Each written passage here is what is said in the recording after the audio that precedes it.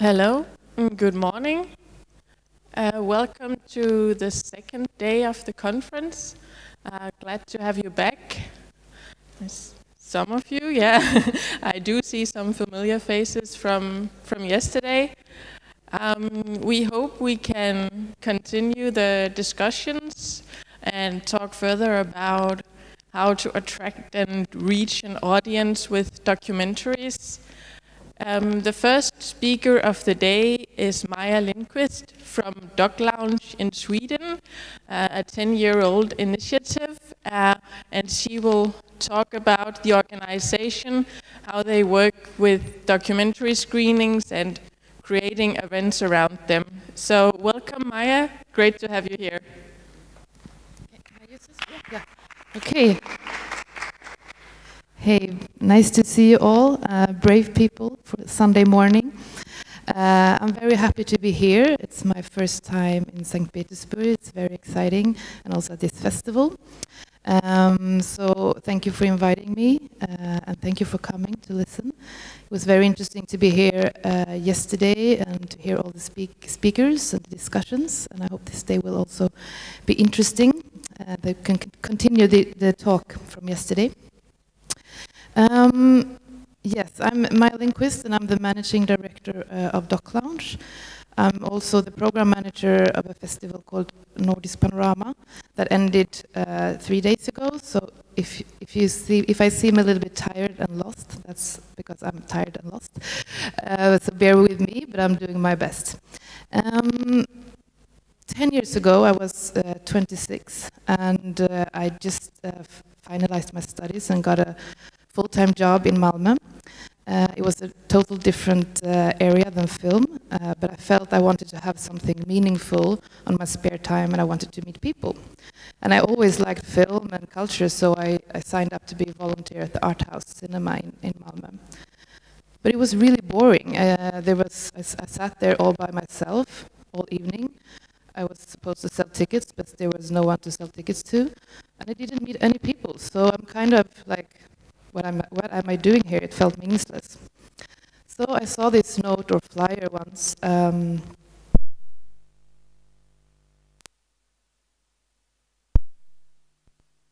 Documentary screenings. Please come to this meeting.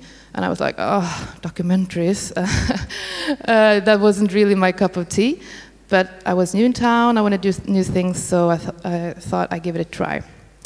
And that kind of changed my life for good. So basically, 10 years ago, as many of you talked about, like people, and also what I thought, documentaries are boring, they are dry, heavy, maybe something you watch on television, maybe something, you know, older people go to cinema to see. And that was the kind of common view of documentaries in Sweden 10 years ago.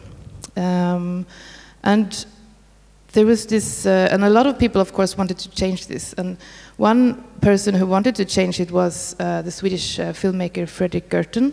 I don't know if you know him, but he's mostly known for his Bananas films. Bananas, and then which is about the banana workers in Nicaragua, and then he got sued by the Dole Food Company, and he made another film called Big Boys Gone Bananas. And then he also did Bikes vs. Cars and Becoming Zlatan that we talked about yesterday. So he thought this is like documentaries deserve something much better than being boring or perceived as being boring. So he wanted to make documentaries cool and hip and to attract a new audience, like the new generation of people. So then he thought, like, how do you do that? Like, what does young people want to do? Do you know? Like, what do young people want to do in Russia? Do you have any ideas? No one? You don't know what young people want to do? Beer? Girls? Okay, good. Yes, so in Sweden, people want to have beers. People want to have girls as well, and guys, and people want to listen to music. Young people go out to hang out with their friends. So he thought, okay, what can we learn from the music industry that we don't know? Like, why do they attract young people? And how can we attract young people? So he started a concept together with a musician and like a club queen, club organizer in Malmö. They started together this concept called Doc Lounge, where they merge the music industry with the documentary industry. And moved the documentary screenings out from cinemas, not because they didn't like cinemas, but because the art house cinema, at least in Malmö and in Sweden at that time, was perceived as just for some people, not for everyone. It was kind of niche and intellectual, and a lot of people didn't feel welcome. So they moved it out to other kind of venues, which was more attractive to other people. And it was an immediate success. This could have been me, but it's not me. I was blown away as many other people. Like, I thought documentaries was boring, but it was actually not. And a lot of people came to the evenings and was surprised by the same thing, and was actually coming for the events and the nice atmospheres. So I'm going to talk more about the events and how we created the hype around documentaries. Because 10 years later, today, we operate in 19 cities around the Nordic countries, so Sweden, Finland, Denmark, and Norway. We've been screening 550 films, sorry, and been doing 1,200 unique events during these 10 years, reaching over 100,000 visitors.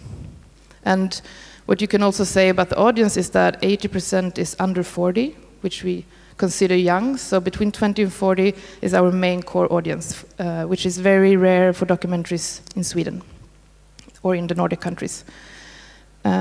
So today, when we are like a full network of screening places, we work as like exclusive launching platforms for new documentaries. We do screenings before they go up on cinemas to kind of get the buzz going around the films, and we work as a distribution channel for Nordic but also international documentaries.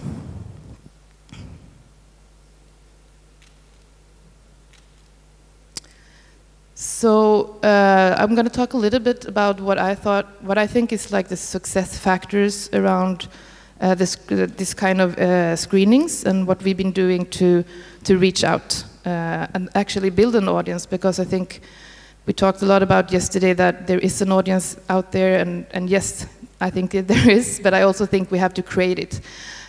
Because as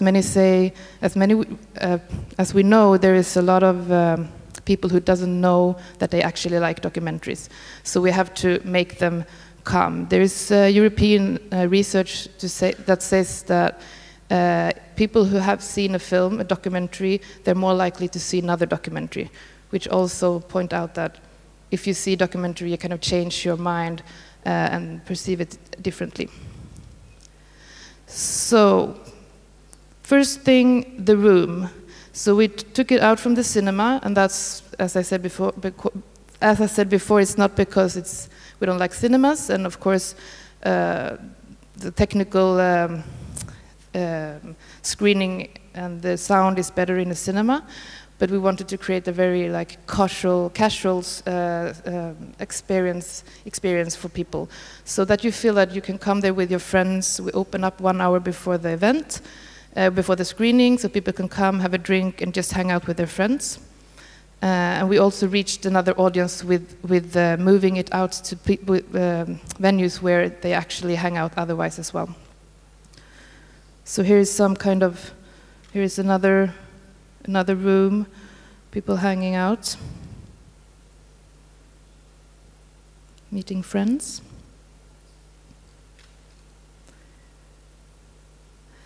The program, of course, is also very important. We program new films and high-quality films that often have been winners from different festivals and so on. And we always want to have like the city premiere. So we don't have to have like the national premiere or anything, but we want to be the first one who screened the film in that city.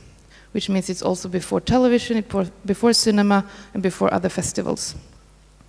And this is because we want to give the audience, of course, a very unique experience, and we want them to know that if you come to Docklands, you're always going to see something new, so you don't have to even look up what it is beforehand, you just come, which we have a lot of people doing. They just show up and it's like, what's on tonight? But also we work a lot with outreach and get the bus going around the films, so it would be it would be a waste of time if we would do all that work late in the film's life, so to say, so that people couldn't see the film afterwards.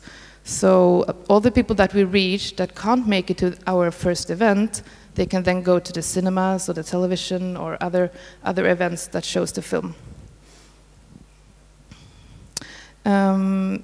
So we work a lot with new films, as I said, but also the diversity. We want to show the whole genre, the whole spectrum of the genre. So we screen both creative, very experimental documentaries, more journalistic ones, mainstream, like Michael Moore films, or music documentaries, like the Janis Joplin film, for example. And that is both to show the whole genre of the documentaries to the people, but also to attract different kind of audiences. Because when they come and they like the film, they'll come hopefully for the next film. And that's what we see, that people get interested in a film, a topic, and they come and they like the concept, so they come back next week as well.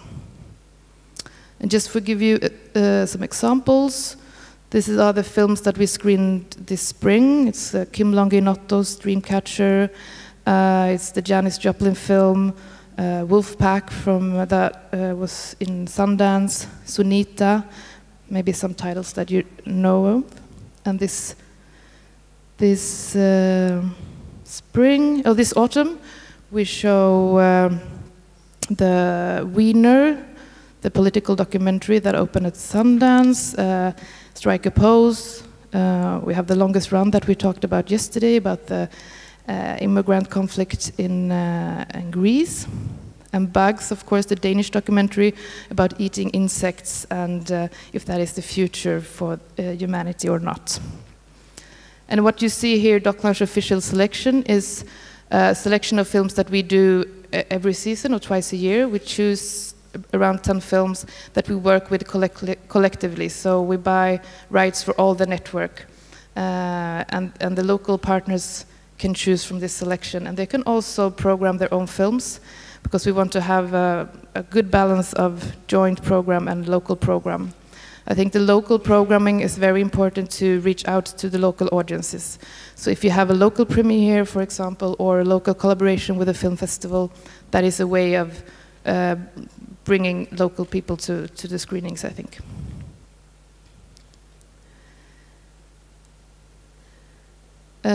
So the event, why do we do that? It's not because we don't believe that the documentary is good enough. It is, of course, good enough, but the event around it brings in new kind of people and new audiences. So we don't separate the event and the production of the screening and then outreach. It's the same thing. So when we plan the event, we actually see that as an outreach. Who can we invite? What can we do at the screening that will bring audiences to the event? Can we invite a local band, for example, who will then bring their friends and their family? Can we invite a well-known artist, like here, for example, Nina Persson from Cardigans? I don't know if you know her, but she came and she presented a couple of songs which make the film and the event a cool thing for people to go to. It could also be local experts, of course, local organizations that come and present their work. Dance, performances, everything that is kind of creates an atmosphere and creates an added value for the people who are there, but also bring in new people. That's the whole idea.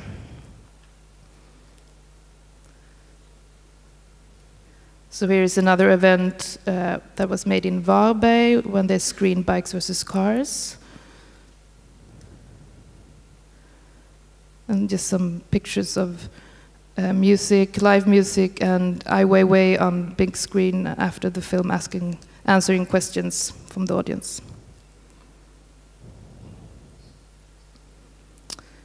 Another thing I think is also very important is collaborations. I think we have to collaborate a lot in this field and in this work to reach and create new audiences. And it's collaborations, of course, with directors and producers. Some directors and producers are very hardworking also when it comes to outreach and creating the audience, like we heard yesterday when Stina talked. And it would be very stupid to not collaborate with them when we are screening the films.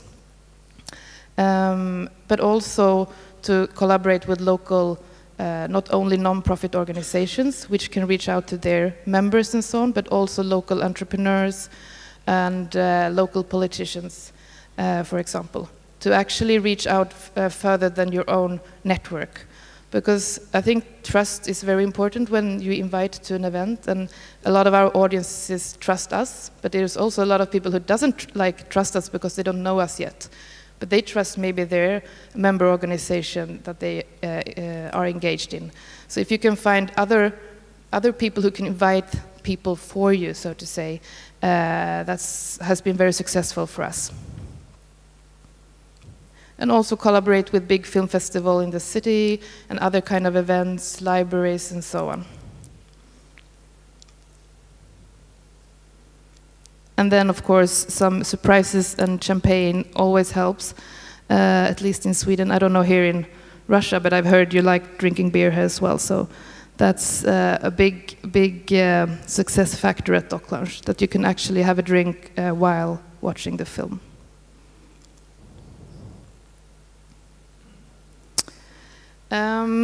We have also worked a lot with the brand. That's sometimes in documentary, the documentary industry, people think that that's not really a good thing to do. You shouldn't brand yourself, it's too commercial. But it has helped us a lot to kind of really focus on the brand and the concept.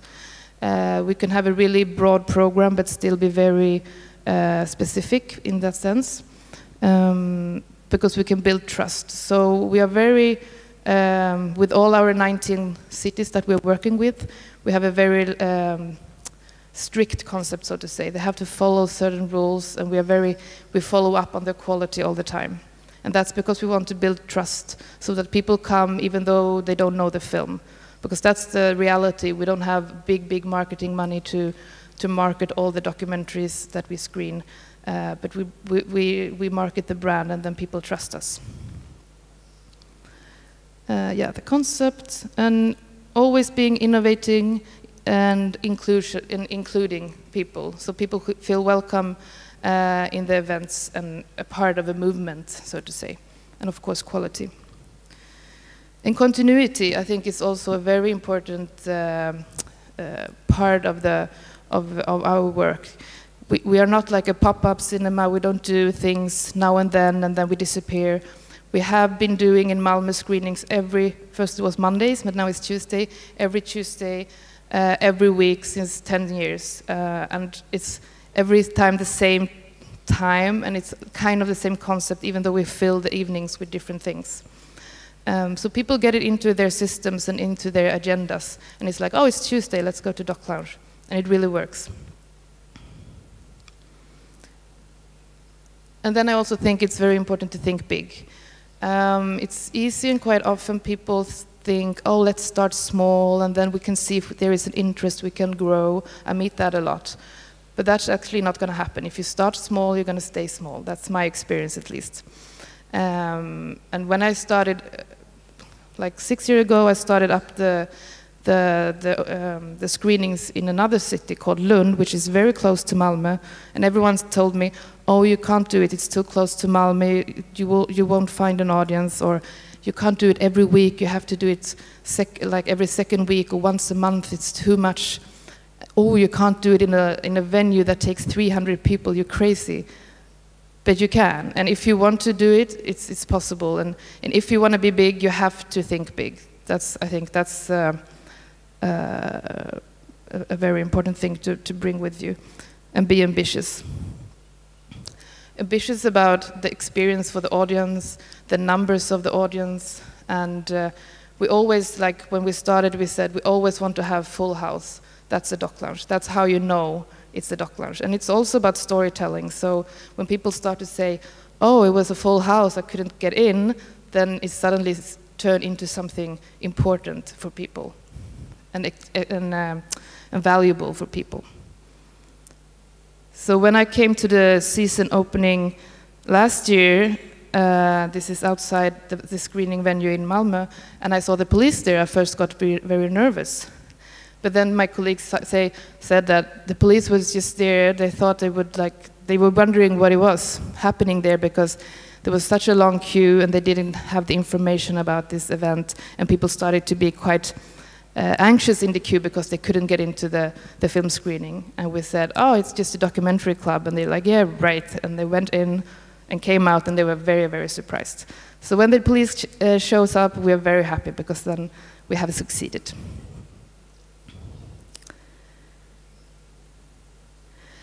So the Doc-Lounge network.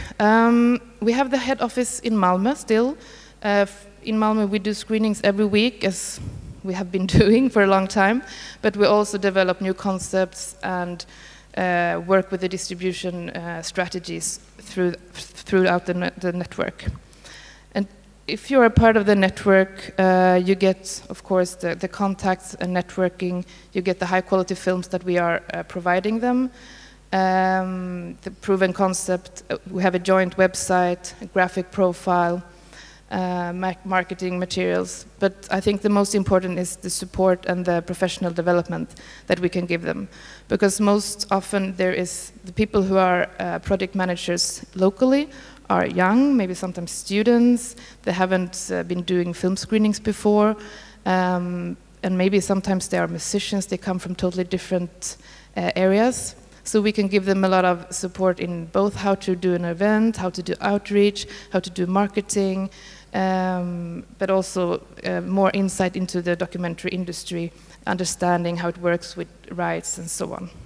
So we meet, I mean, we have weekly contact or monthly contact with all the local partners to help them with their aims and visions, but also we meet up all together once or twice a year to do trainings and workshops and so on. And this year we're going to go to IDFA, all of us, to kind of see how a big festival works and get inspired.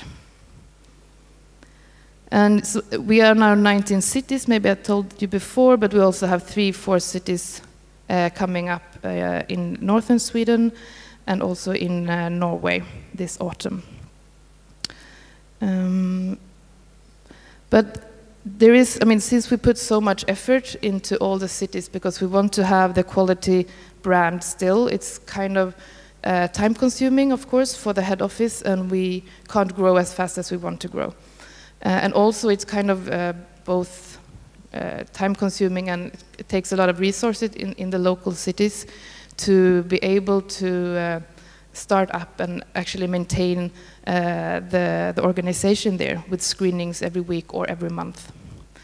So we have now started to look into a new thing, a new concept, which we call Doc-Lounge Live.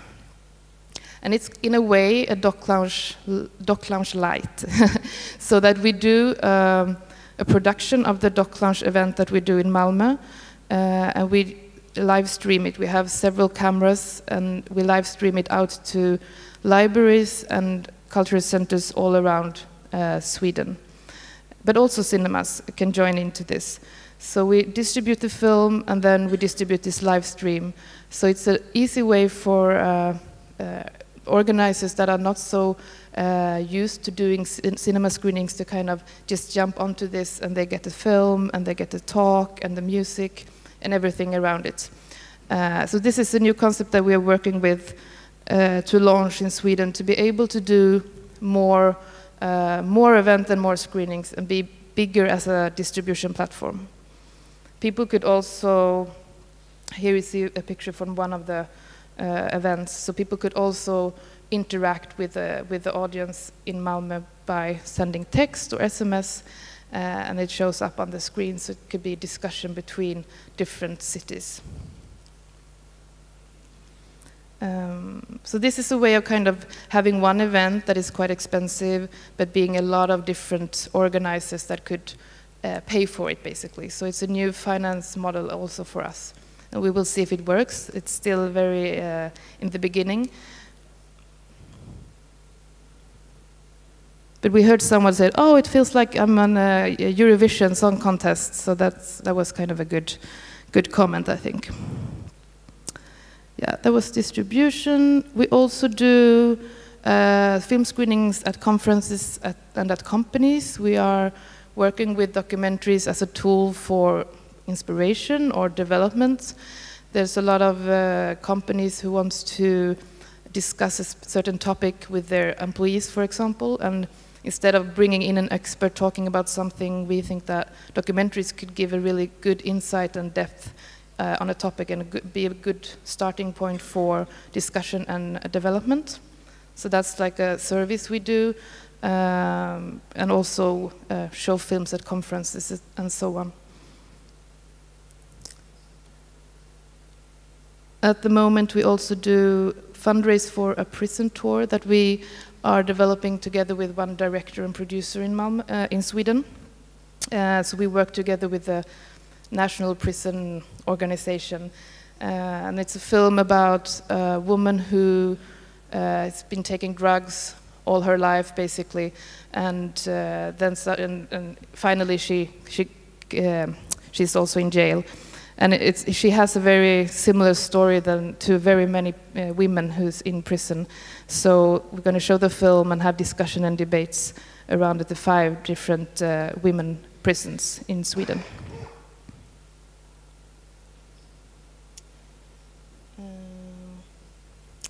Trends. Yeah, I think we've been talking about this quite a lot. Like, what is the trends and what is the future giving us? And we don't know.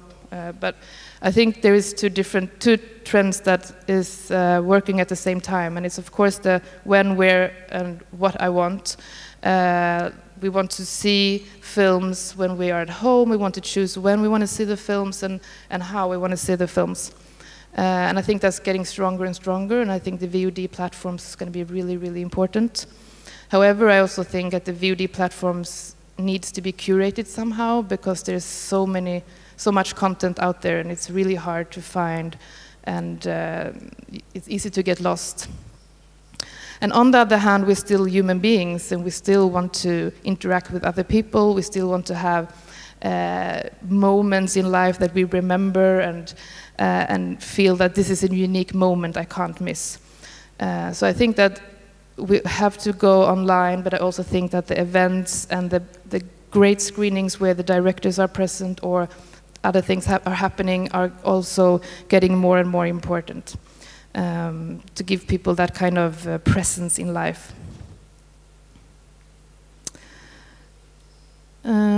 Challenges. Of course, there's a lot of challenges.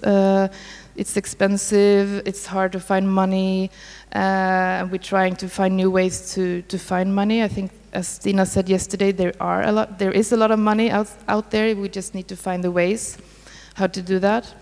Other challenges for us is also, of course, the territories and the rights. We are operating in 4 countries. We would like to open up and collaborate with even more countries, but the territories and the rights of the films is kind of putting a limit to that. It's making it very, very complicated. And also, of course, like the landscape is always changing from television and cinema and VOD, and where do we fit into this, and where can we give the most to the audience and to the filmmakers and producers. So I think we could maybe discuss that a little bit more. I'm happy to be here and to present this that we've been doing, and it would be very nice to hear your comments, and if you have something similar in Russia, for example, or if you have ideas or questions. And if you want to see our webpage, it's doclounge.se, and you can reach me also at maja@doclounge.se. Thank you for listening. Thank you very much, Maja, for this great talk. I was just, first of all, maybe you could tell a bit more about the funding model. I believe you rely on public funds. Like, I guess that's how important for you, but do you also work with sponsors, or just a bit more about how you're funded? Yeah, we rely on public funding. So every local unity is locally funded by the municipality, for example, or other kind of funds that exist for culture in Sweden. But also, of course, entrances. I think a third at least of the local money comes from ticket sales to the audience, from the audience. And then nationally, we're working only at the moment with local, regional, Nordic, and international funding to survive. But that's why we also try to kind of develop these new concepts of, for example, Doc Lounge Live, that we hope can bring in more ticket sales also to the head office in Malmö. But we don't have any sponsors at the moment. We would love to have sponsors, but Sweden is not that big in sponsorships in culture. It's very in the beginning, and they normally want to sponsor big events rather than things that happens every week somewhere. So that's been our challenge at the moment, yeah. And how about the transfer from Sweden to the other countries? Also, when you mentioned that you're going to do these Doc Live sessions, is that only then in Sweden, or are you also going to have some more, like if it's in Swedish language, are you going to transfer that to Doc Lounges in the other Nordic countries? We don't know yet. We have started in Sweden because we are biggest in Sweden. We're also based in Sweden, so we know that market better. So we will start in Sweden and see how it goes. If it's successful, I think we will also give it a try in other countries. And then, then we will have it in English, of course, and transfer it to Finland, Denmark, and Norway. I was thinking, you were talking yesterday about the film clubs. Is there anything here that could be of inspiration to the work you do?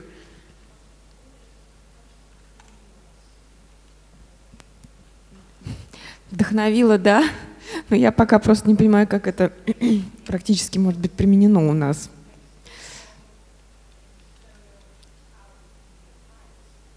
Я на самом деле в течение всей конференции думаю, как изменить, как сделать какой-то прорыв в этом плане, улучшить нашу киноклубную работу. Но вот, видимо, по итогам конференции у меня возникнет какое-то ощущение, сейчас пока не готова.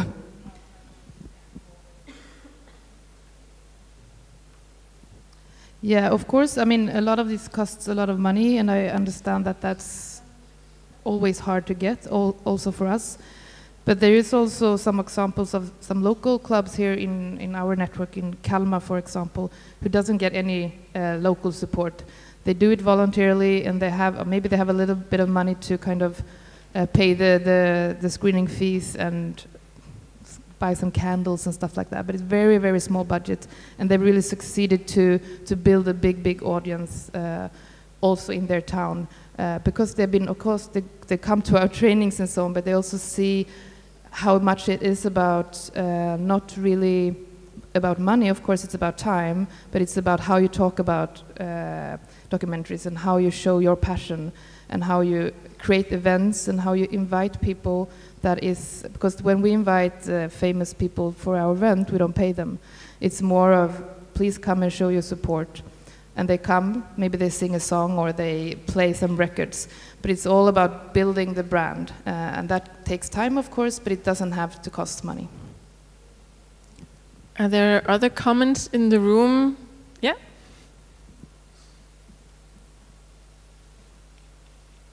Hi, Maja. Thanks for this beautiful presentation. I just wanted to ask you, how much do you need to compromise with the program of the films that you pick? Because, of course, you know your audience, and you know that you really need to bring out something from the scratch, and you need to build out the audience. So how does the discussion about films work with your team, and what are the challenges in this? I wouldn't say I compromise at all when I do the films. Of course, I think about the program, and I really want to have a broad program. So I like all the films that I program, even though some of them are really mainstream and some of them are really niche.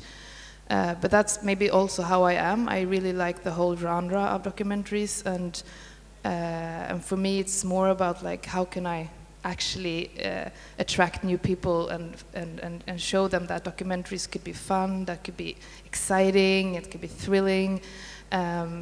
So of course you could say sometimes like, oh, that wasn't the most artistic documentary in the world, and sometimes you can say, why didn't you show this super exciting, very niche film? But yeah, we choose, as everyone chooses their program, and I think for me it's not a problem. I always see quality in the films that we screen. But of course it's a challenge all the time, because sometimes you put in a South Korean film that you really love and you know everyone would love if they see it. But like, how do you reach out to the audience? And I had this South Korean film once, and I was just struggling and struggling. Like I could see that no one would come. And then in the last minute I found those 2 South Korean students in my town who were really cool and hip, and they just like, oh, we love this film, it's been like on cinema in South Korea, and they came and they played record, and suddenly like they brought all the South Korean community in town, and there was, I mean, it was not a huge audience, but still we had like 100 people coming to see this totally unknown film. So you can always find like people and ways to bring in people if you really love the film yourself. And you say that you screen a film every week, every Tuesday. So every week you start a new campaign, so to say. Like you have to make an individual campaign for all films. Like how do you work with both this individual targeting for a specific film and the Dog Lounge core audience, so to say? Yeah, of course it's a mix of that. We can't work, like Stina told us yesterday, we can't work 3 years with one film. It's not possible. But of course we work longer than 1 week. We start earlier and we work up until the film's place. But we wouldn't be able to have an audience if we wouldn't market the brand Dog Lounge as well. So it's very important for us to have the people coming and coming and coming again. So we get new audiences every week, but then they stay for the next week because they like the concept, even though the film is about suicide bomber in Syria one time, and next time it's about architecture and something like that. So it's, but of course it's a big part of us as well to reach out to new audiences through the film's topic every time. Are there any other comments, questions from the room? I was thinking yesterday, I think it was you who were mentioning screenings in a nightclub. Isn't this perfect? Beers, clubs, it must be the perfect venue for documentaries. Можете погромче сказать? Я просто понял, чтобы я точно понял вопрос. Ну, вам пригодится, мне кажется, там быстрее скажут. Да, все правильно. И вот это очень понравилось, как идея. Наверное, это совершенно замечательно, и это перекликается с докладом, который сейчас. Хорошо. Спасибо большое. Да, на самом деле, я рассказал об этом эксперименте, о том, что, вчера я говорил о том, что он был абсолютно финансово провален, да, и не получил никакого отклика среди зрителей, но на самом деле действительно это очень хорошая история. Я послушал, я немножечко опоздал на вашу лекцию, к сожалению, простите меня, но услышал то, о чем вы говорили. На самом деле вот именно в вашем проявлении, вашего мероприятия, да, вот это симбиоз музыки и кинематографа, да, он как бы присутствует, то есть как перформанс, как ивент. И вчера тоже поднималась, не помню, каким из спикером была, поднят вопрос о том, что очень часто мы оглядываемся на другие индустрии, например, на музыкальную индустрию, еще какую-то индустрию, еще индустрию. Ведь на самом деле, по моему личному мнению, здесь там много всяких доводов среди кинематографистов, теоретиков, практиков, но по факту мы боремся за глаза. То есть кино, как аудиовизуальное искусство, оно также борется за глаза и с театром, и с цирком, и с документальными, и с художественными фильмами, и документальными фильмами. То есть, в принципе, по большому счету мы боремся за глаза, а после этого мы уже боремся за сознание. И история показа в ночных клубах, она сводится как раз-таки к тому, что помимо самого мероприятия кинопоказа присутствует некая подготовительная часть. Ну, то, что называется разогревом, когда вы действительно приглашаете артистов, вы приглашаете, может быть, каких-то спикеров. Если это абсолютно артхаусный проект, то приходят поэты, еще кто-то. То есть люди, которые хотят выразиться. И, в принципе, если это делается грамотно, то подогревают интерес к вашей картине и помогают вам раскрыть саму картину, потому что если в художественных фильмах мое личное мнение и мнение многих профессионалов о том, что на самом деле, может, о художественном фильме не стоит лишний раз говорить, потому что художественный фильм он хорош тогда, когда он все сказал. В принципе, дальше вы можете пойти обсудить это с женой, с друзьями или еще с кем-то. А документальные фильмы, фильмы артхаусного порядка, они, соответственно, располагают к дискуссии. И в данном случае действительно это очень хороший эксперимент, очень правильный эксперимент. Ведь, опять же, сопровождение музыкальное, когда мы имеем какое-то музыкальное сопровождение, это в первую очередь дает нам настроение того, чего мы будем смотреть. То есть, если вы это сделали правильно, да, вот вы, соответственно, пригласили инструментальный квартет, например, и создали настроение к самому показу, это будет очень грамотно и тонко подведет самого зрителя к тому, что мы увидим.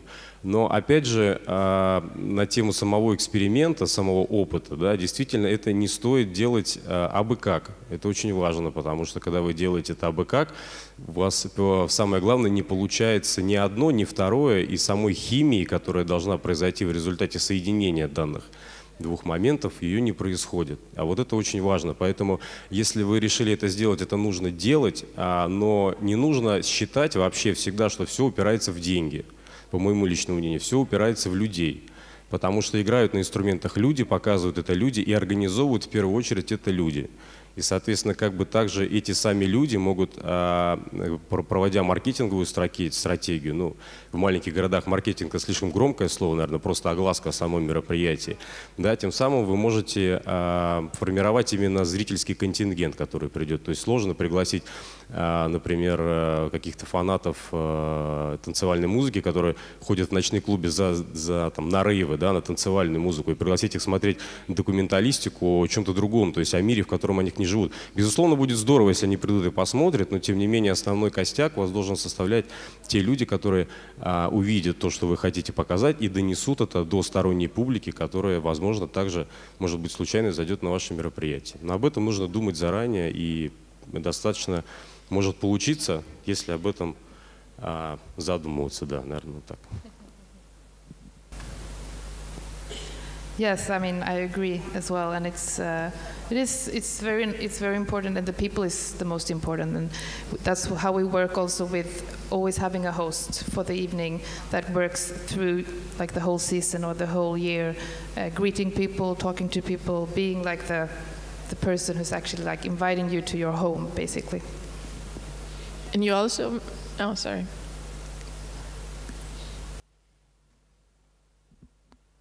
Я просто хотел сказать, что я работал в Казахстане какой-то период и... Да, сейчас, секундочку. Ага. Я работал какой-то период в Казахстане именно по направлению документального кино, и там познакомился с человеком, который с кинопроектором и с группой таких артистов ездит по степям, по деревням, устраивает такие полудеревенские концерты, и эти концерты завлекают людей сначала на концерт, а потом он устраивает показ кинофильма. И когда я его спросил, ну почему, откуда вы вообще взяли такую концепцию, да, продвижения кинематографа, это не важно, это и документальное кино, это он показывает старые фильмы с кинопленки, какой-то возит 16 миллиметров кинопроектор, или простой, или есть какие-то. Но он сказал, что такое раньше было в советском кинематографе, в советском кинотеатре, когда перед показом фильма был какой-то концерт, было какое-то выступление, после чего шли сюжеты документальные, а потом шел непосредственно игровой фильм. Просто, может быть, мы, кто занимается кинематографом, именно продвижением его, дистрибьюцией и так далее, просто мы не продвигаем вот эту программу саму, которая уже была когда-то использована в советском кино. То есть это воспитание. Мы не воспитаны смотреть документальное кино абсолютно. То есть мы не воспринимаем документальное кино в кинотеатре, как-то в зале. Это для нас какое-то телевидение или интернет. И просто я думаю, что нам нужно воспитать именно вкус к документальному кино. Это просто нужно время. Я просто благодарен вам, что вы этим занимаетесь. Спасибо большое. Я думаю, что все получится. Спасибо вам. И есть у кого учиться. И мы, русские люди, мы всегда так или иначе что-то перенимаем у Европы. Я думаю, что и тут мы научимся вот эту вот практику перенимать в свое, так сказать, в свои показы, своего кино. Спасибо. Thank you very much. Well, that sounds great.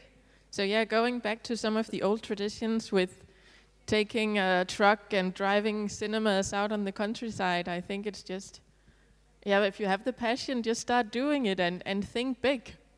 Yes, think big. So Doc Lounge Russia is next. Yeah. Coming up.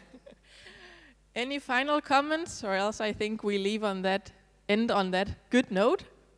Doc Lounge Russia, up next. Thank you very much, Maja. That was Thank great. you. Thank you.